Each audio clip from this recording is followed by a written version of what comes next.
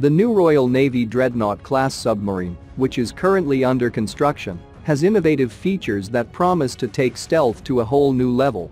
The Dreadnought is a massive undertaking for UK industry, and there is no doubt that it will be a huge win for the UK over the next few decades. The Dreadnought submarine will be the most stealthy and largest ever built for Royal Navy. HMS Dreadnought and HMS Valiant, the first two ships, are already under construction. The Dreadnought is destined to take over Britain's nuclear deterrent in the 2030s. These new classes will be larger in order to include a number of new stealth features.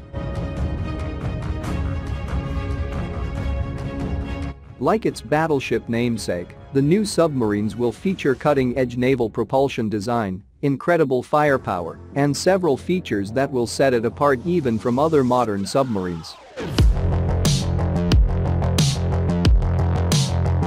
They will be armed with Trident D5 missiles, which is enough firepower to potentially destroy any major city and most of the surrounding area in a 7-mile radius.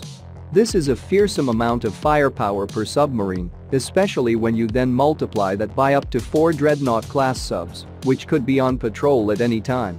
In other words, one Dreadnought submarine could potentially destroy most of continental China, a lethal weapon of mass destruction. These large submarines will have 4 533mm torpedo tubes for Spearfish medium-range heavyweight torpedoes. The Spearfish can hit targets up to 65 kilometers away. These torpedoes were specifically designed to intercept high-speed, deep-diving enemy submarines with titanium hulls, such as the Alpha and Sierra classes. The Dreadnought class is being constructed at a special time in history. For the first time, 3 major Allied countries are designing and building their next generation of nuclear ballistic missile submarines at the same time. The United States has the Columbia class, the United Kingdom has the Dreadnought class, and France has the SNLE-3G. This fortuitous event is allowing the United States, the United Kingdom, and France to actively share mutually beneficial components, thereby improving future naval relations and efficiencies. The Dreadnought is mid-sized of the 3 submarines, measuring 153.6 meters long and 12.8 meters wide, with 12 Trident missiles and a crew of 130. Compare that to the larger Columbia-class sub, which is 171 meters long, 13 meters wide, and equipped with 16 Trident missiles and a crew of 155. The French SNLE-3G is the smallest of the 3, measuring 148 meters long and 12.5 meters wide, and carrying 16 Trident missiles and a crew of 100 people. The Dreadnought was primarily designed by BAE Systems in collaboration with Rolls-Royce and the SDA as part of the Dreadnought Alliance. The submarine is being built at the BAE Barrow in Furness Shipyard in northwest England, with nuclear propulsion systems being built by Rolls-Royce Submarine Division in Derby.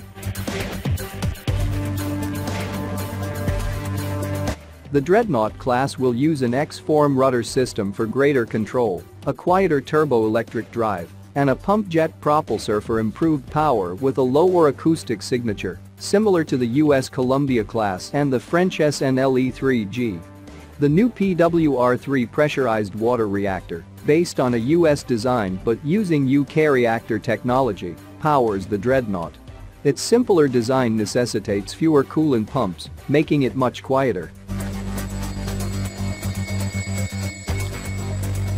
Dreadnought, unlike the other 2 submarines, has a relatively elongated and streamlined sail in the front third of the sub, as well as bow planes, rather than sail planes. These bow planes will most likely be retractable for high-speed maneuvering or when surfaced. The Dreadnought is used whale-inspired design to achieve better performance. One of the most intriguing aspects of the Dreadnought-class submarines will be their distinct take on the double hull design. Modern submarines in the United States, including the new Columbia-class, have a single hull design and a distinctive cylindrical shape with a rounded front. Other submarines, such as those built by Russia and China, have two hulls. However, unlike the Russian double-hull design, the outer hull of the dreadnought is much lighter and not designed for strength. In addition, unlike other double-hulled submarines, the reinforcing frames will be located on the inside of the inner hull, as they are in the single-hulled Columbia. The dreadnought-class submarine appears to primarily use its double hull for a new reason, namely stealth. The UK Ministry of Defence stated that the next 3 boats would also be given names with historical significance. The names of the ships will be HMS Dreadnought, HMS Valiant, HMS Warspite, and HMS King George IV. As of 2018, the Ministry of Defence anticipates that the first submarine will enter service in the early 2030s, with the Columbia-class scheduled to enter service in 2031 and the French SNLE-3G around 2035. Dreadnought, like the most stealthy existing submarines, will include mechanisms to protect against electromagnetic detection and tracking. To improve visual stealth when near the surface, the outer surface will be a different color than in previous versions. For many years, and in some other leading navies still today, the main focus for making submarines stealthy was to make the propulsion quieter. In this regard, Royal Navy ships are already considered very quiet. The Dreadnought, on the other hand, will feature a new turbo-electric drive.